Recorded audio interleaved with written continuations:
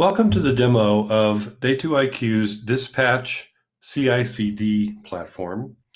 Before we get started in the demo, I want to show a brief overview of what the architecture looks like and the process that developers and operations people will use. So, Dispatch is a part of the modern software development practice known as a combination of continuous integration, CI, and continuous delivery or deployment, which is CD. It is declarative in nature, so think no scripting, and based on GitOps, so heavily focused around using Git, which developers already know. The continuous integration portion allows a developer to integrate incremental changes to a shared repository continuously.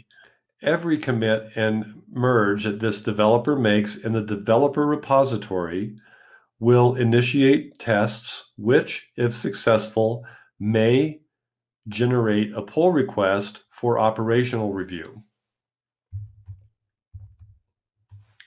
The continuous delivery side allows operations, maybe in your organization there will be a single DevOps role, but in a larger organization it may be that developers and operations are separate roles. This supports both of those workflows. The operations side deploys the latest versions to a production environment or a QA environment, depending on the life cycle of the software, continuously, shortening the software release cycle. It allows for automated releases and even automated canary deployments, which will roll back if the deployment is not successful to the previously working version. It allows for continuous delivery versus continuous deployment and takes the manual steps out of the process. I mentioned that the deployment and the specification of the entire life cycle that we're talking about in both the CI and CD side is entirely declarative, fitting the Kubernetes model.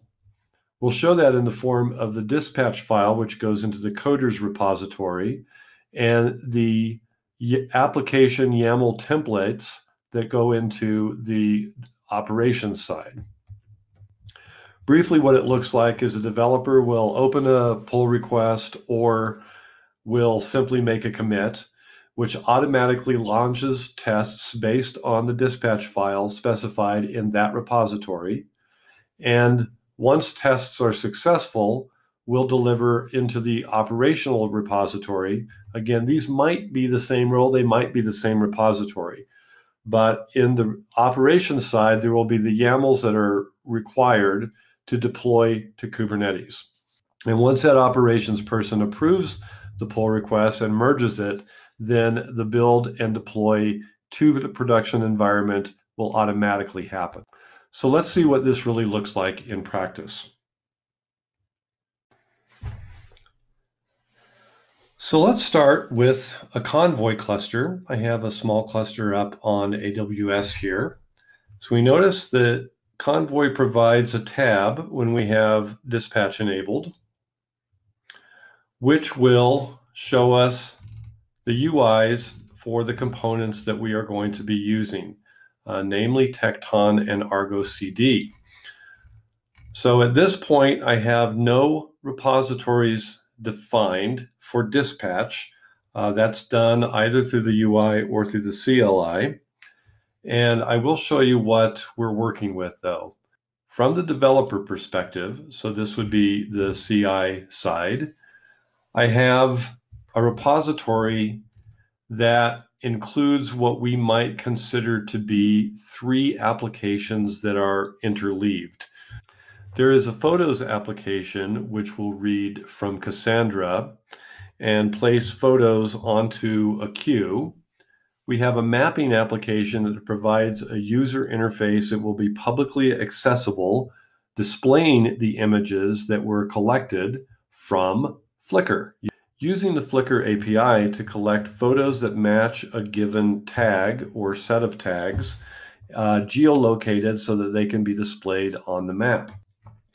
Also in the coders repository, we have a dispatch file Remember, the dispatch file can be in one of 4 configuration languages: JSON, YAML, Q, which is this file, which is a subset of JSON, or Starlark, which is actually a subset of Python.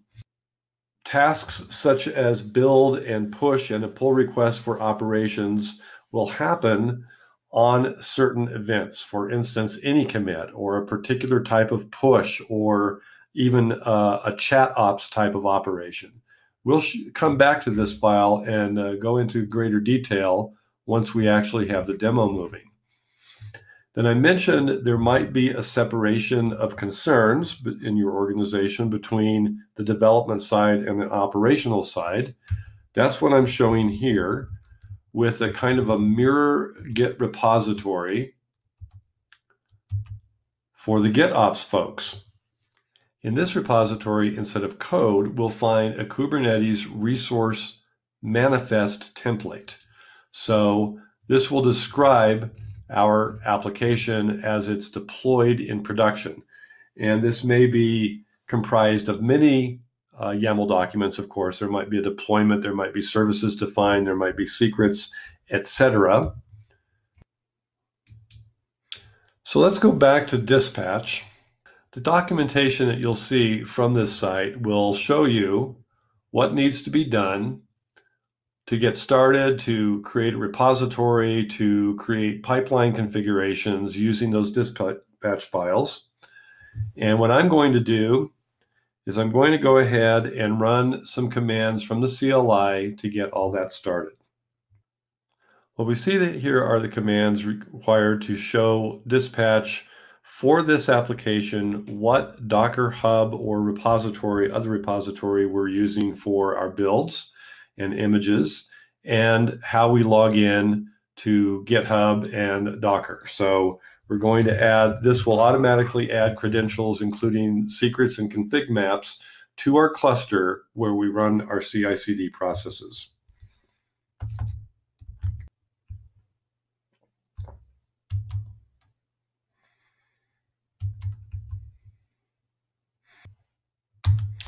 I'm going to now go ahead and do the GitOps side of defining the applications that we're going to be using for deployment to our Kubernetes production cluster. While that's going, we'll see it's actually creating webhooks on our repositories, which you can see by going to Settings,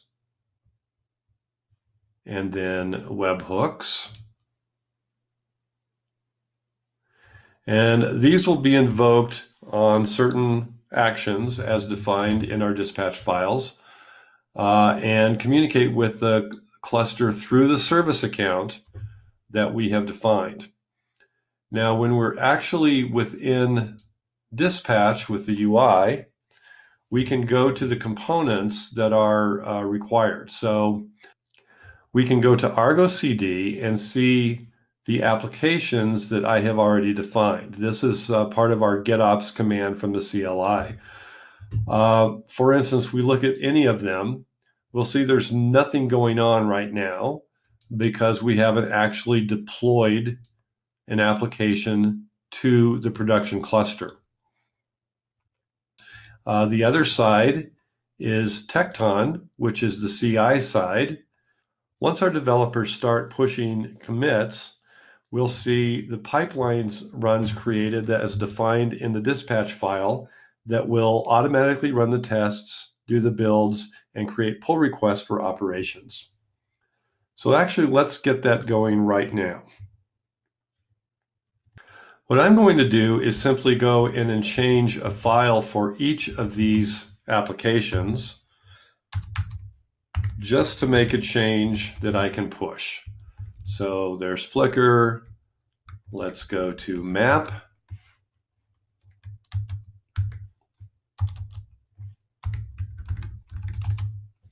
And let's go to photos.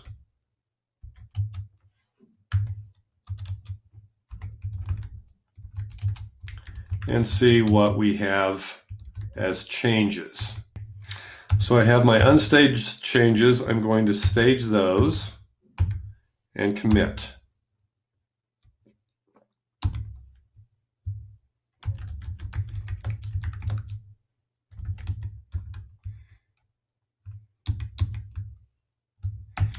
And once I push those, let's make sure that happens. We can go back here, and at some point, the webhook that's on the coders repository will notify the cluster and start a pipeline running. And we see our pipeline run has started. So let's take a look at that. There are multiple sections to it. So these are related to the tasks defined in the dispatch file. So a test for photos, build for map, build for Flickr, etc.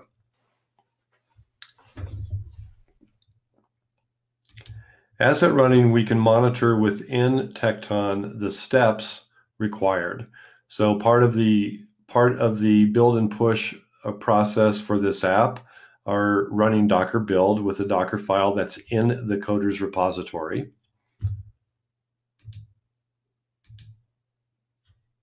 And as that's going, because this process takes a while, there's numerous tests happening and so forth, we can actually have a look at the dispatch file in the coders repository.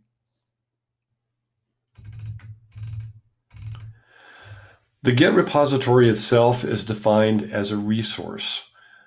Each app has some sort of an image related to it. So that's a resource called a Docker image. Then there is one or more tasks defined. A task here is called test photos, and these are the steps required. So within that image that was specified, we're going to run a specific test program in a specific working directory. Tasks may have dependencies on other tasks.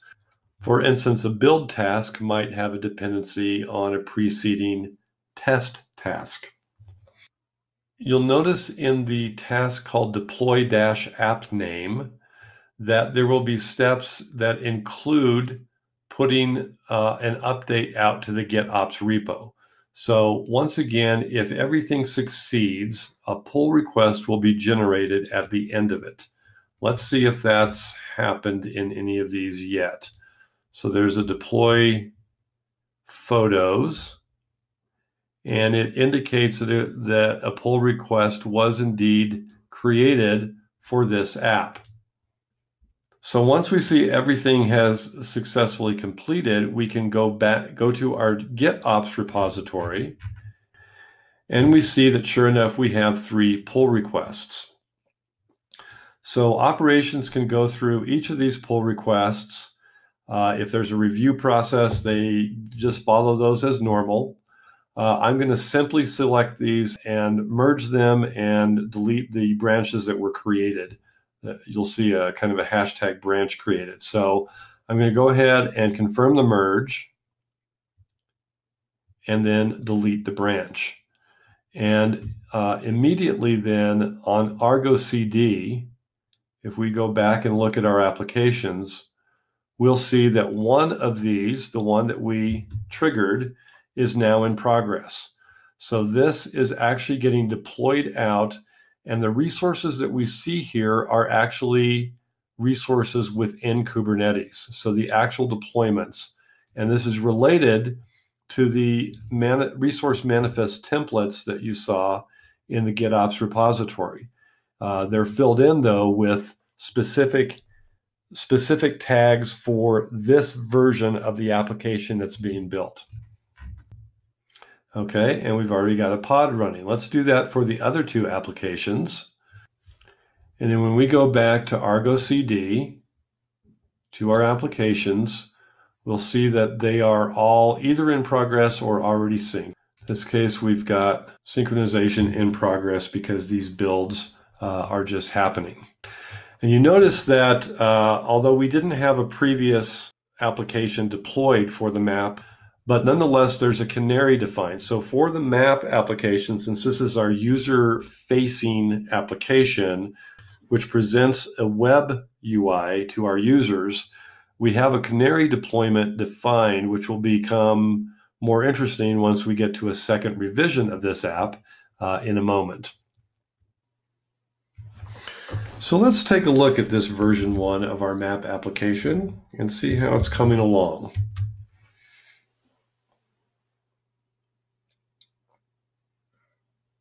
As I mentioned, our 3-part application has been combing the Flickr API looking for images that match a particular tag. In this case, I was looking for photos of festivals that people have taken. So let's see what that looks like when we drill in. There's a photo of a festival, or tagged as festival, in Puerto Rico. You can look at other parts of the world.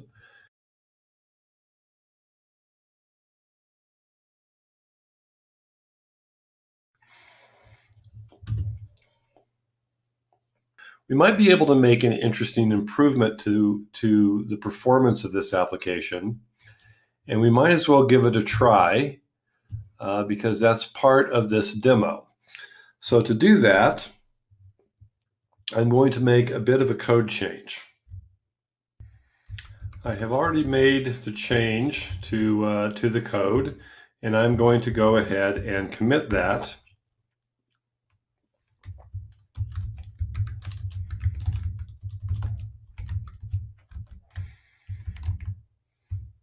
And push it to my repository. Now, once again, I'm going to go through the whole process that happens when the developer checks in code, and there will be a new testing and build pipeline and a new pull request created and so forth. So we'll come back when all that is done.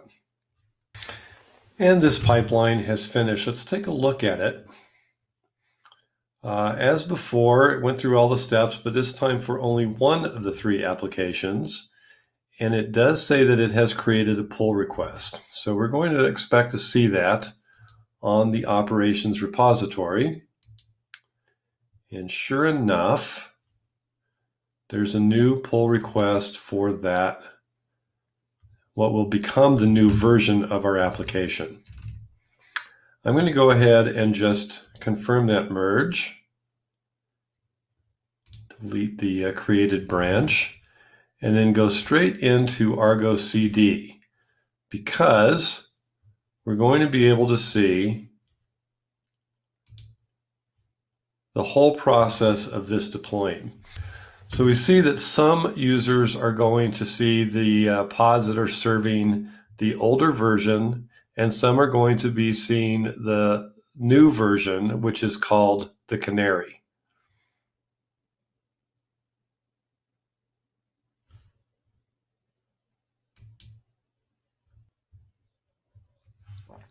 So I see I'm getting exactly the same version that I got before, and that's to be expected because the majority of the users are going to be seeing the old version. But I'm going to have to hit refresh quite a few times before I see the new one, and when I do, we'll have a look.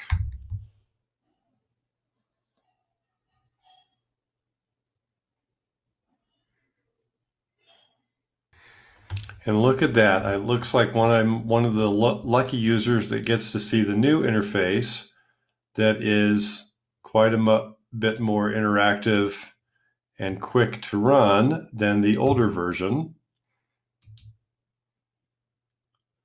So the Canary will work in such a way that as users start having successful experiences and don't get 404s or don't get criteria that are specified in the as bad things in the Canary deployment, then the older version will start to be rolled out on an ongoing basis without disruption to my user base, and eventually everyone will be seeing the new version. So in a very short time, we've seen how things can be built around Get so that the developer can continually improve the code, and then either on an ongoing basis or on a periodic basis, operations can go and approve that and decide exactly how and when things will be deployed. Less on a release basis as was done in the past, and more on a continuous basis where things can just continually be improving in a cloud native fashion.